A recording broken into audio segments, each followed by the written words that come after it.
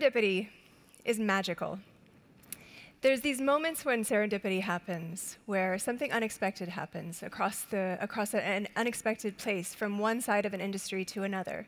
When I was a child, I had a picture book that had a purple dragon. It was a magical purple dragon, and its name was Serendipity. And since then, I've loved this concept, this space of the wonderful beauty of something that happens that's completely unexpected, and yet can grow into something huge and gorgeous. I work in the innovation economy, and this happens quite a lot in this space, especially, or you want it to. There's these beautiful things that happen between a technology and a new space that hadn't had technology before, or technology coming into traditional business. There's this beauty, this magic, these things that you can't really say. It's just happened because somebody happened to sit down at a conference dinner with somebody else, and now there's a project born, right? I'm not the first person to have come up with this thought that these magical moments are something. There's entire floor plans of innovation ecosystems, coffees, the water stations are planned around getting people to come together in unexpected ways in order to foster this sort of thing. But still, it's magical, yeah? All right, I'm a scientist, as I said, and a technologist. And the thing is, there's this phrase that you may have heard, which is, any suitably advanced technology is indistinguishable from magic. So my thought as a scientist is, OK, if serendipity is magic, and we have this thing that says that technology is underlying magic in some way, maybe we can flip over serendipity and the magic of it, and have a look and see if we can understand something. See if we can see a way that we could have a toolkit to foster more serendipity by understanding what it looks like on the inside, understanding the inner workings. I don't know, but let's see. In any case, my Ph.D. is on a particular science, which I've noted may give us some tools into this space. Rachel Maddow gives us sometimes a deep historical moment on her lead-in to news about current events. So this is what we're going to do here, but with science. So buckle up. It won't be painful. There's no equations. So, all right. This is about me showing up as a scientist, but I think I've already been introduced as such, so I assume myself proved. Good.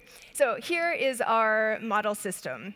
This is the core component of our self-assembly, of our science. This is a molecule called an alkane thiolate. It's very, very, very, very small. As I mentioned, nobody here bites. I'm not going to do equations. In fact, this is much, much, much smaller than any teeth. All right, so here's our alkane thiolate. It has a couple of components. It's modeled here, of course, by an exclamation point, but it stands in very well. It's got a very sticky foot. It's got a long, floppy part at the top. And that's basically all there is to it. It's our model system. But it showed up in the land of science, and here it is. The next thing to think about with this science is that although I'm calling it self-assembly, it doesn't happen by yourself. It happens in a whole group. There's an environment around it. There's a context, as with everyone. Every time anybody shows up, it's not just me. There's a bunch of other players. There's a context. In the case of our model system, of our alkane thiolates, it really loves to stand on metal, especially gold. When it's on gold, it feels like it's got firm footing. It stands up straight and tall. It likes where it's standing. You may have seen in the pictures that I sent through that I had been a hologram. So if you're a hologram, you show up with virtual feet. I had been in weightlessness with NASA in space, and there you don't need your feet at all. But the important thing here is that we've showed up. I'm here with my 2 feet, my model system here with its 1 foot stuck to the ground. All right. However, as I mentioned, it's not enough to be there by yourself. This alkane thiolate can't make it by itself. It needs all of its friends. And if these friends aren't just friends, these are all actors, which are very similar. You see, the only difference is that our purple one is our main actor, only so you can tell who it was that came along with us through this ride. But in fact, they're all quite similar. They have a similar action plan. They have similar actions to each other. And they're in a context that allows them an environment that supports the action that they want to do. These guys all want to stand with their 1 foot proudly on gold. But in other contexts, you can imagine this concept being applied differently. So here we have our model system. We have the actors who showed up. We have the importance of the environmental context the system in which they live, they exist. And we have the need for for a density, really, of actors who are all going to contribute into this system. All right, I'm going to stop for a second because although I haven't put up any equations and I told you that I wasn't going to, you may be wondering whether I am actually a scientist with all of these hearts and exclamation points and talk of love and happiness and personal happiness. So I give you 2 points, the first of which is Pluto. Pluto, in a very serious scientific mission, NASA went out to deep space and took a picture of Pluto. And when Pluto's picture came back, it has a giant heart stamped on its front. So hearts are in science, actually. Secondly, I wanted to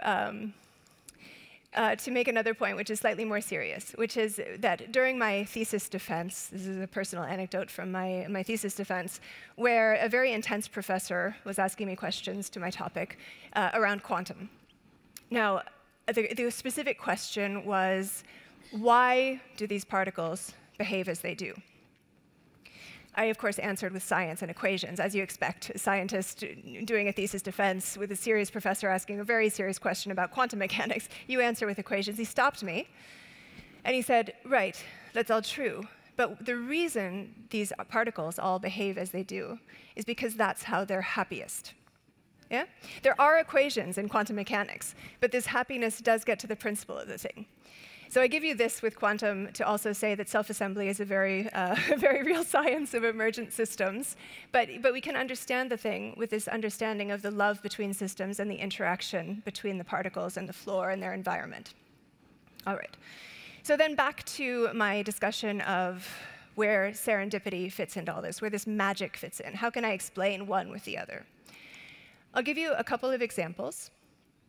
First, I'm taking the example, and you see at the bottom our self-assembled monolayer. So as we discussed, the one actor has a density of other actors. They're all not connected. Nobody has told anybody else to do anything, even though our purple guy is in the lead. In fact, it didn't instruct somebody on the other side of the screen to do anything. They all decided to because they all had the same intentions, and they all had similar actions. They all had the same environment, and they all were just choosing based on their personal, local happiness. All this happiness added up into this vast tapestry of a pattern. So here in this case, I'm describing an example from recent history in which Emma Gonzalez showed up. If you know Emma Gonzalez, she's part of the March for Our Lives movement, a wonderful, powerful, strong voice against the topic of gun violence in the US. She has a strong voice, but that topic had been intractable to strong voices previously. And so it may not have been enough. But in this situation, the story didn't die. Her voice and the story of these people, it kept going. And they're living in this disrupted world, and something different was happening. And then a month later, in coordinated action, although Emma Gonzalez could never have asked for this, an emeritus professor from Neuchâtel showed up in Le Temps magazine with a discussion about this in support of these students and their work against gun violence, in support of Americans and our struggle to stop these catastrophes. So Emma Gonzalez could never have directed that because she would have never known that an emeritus professor in Neuchâtel, Switzerland, was interested or an actor. And yet when she showed up and then created this environmental structure, this structure with their friends where they created a way for people to interact on this topic, then all of a sudden out the other side of the screen pops up this emeritus professor from Neuchâtel who has a message and adds his voice and is an actor and contributes. Yeah? So there's sort of this magical thing that happened, but in fact, if you look at it, there was a structure behind it that we can maybe understand. Another example, and this one also comes up with our wonderful earlier speaker today. There's a woman who showed up with a powerful voice again, Dr. Blasi Ford. She showed up in the situation that Lindsay Lab had described earlier today and spoke about previous violence against her. Again, she created a structure in the form of the movement and the people that were listening to her, and the voice that she had created a way for people to discuss past violence in a way that we hadn't before. People turned out in droves to admit to things that had happened to them, to discuss things. And then here, popping up on our stage in Lausanne, is Lindsay Lab, who has this song that came out of this movement. So she's contributing, but Dr. Blasi Ford would have never known to ask a woman, a dance professor in Texas, to write a song on a ukulele in support of this thing. Yeah? But she created the structure. The environment was right. And then without any direction, these serendipitous, beautiful, magical moments happen. Yeah?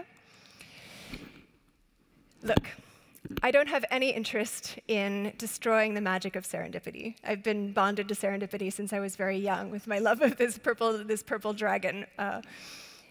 My point here is to show a way or provide a toolkit where perhaps there's a way to think about using this concept of self-assembly, think about ways that we can foster more serendipity and find more magic, and flip over the thing, think about it like a scientist, and find solutions to things that seem like they might actually be magic. Thank you.